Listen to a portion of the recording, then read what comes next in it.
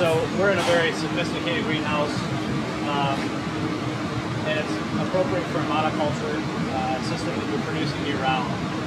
Having said that, what are some things that you think down the road you might see in a modern greenhouse, even when it's not a monoculture system? Well, I think just elements to give growers control.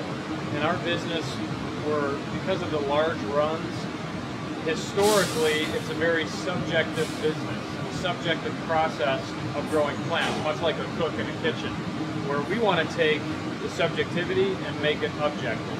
So we want to give the grower the ability to open the roof. We want to give the grower the ability to heat differently, to cool, to ventilate differently, to irrigate differently, whether it be sub-irrigation or overhead irrigation. We constantly want to take excuses away, if you will, from our growers from producing less than perfect crops.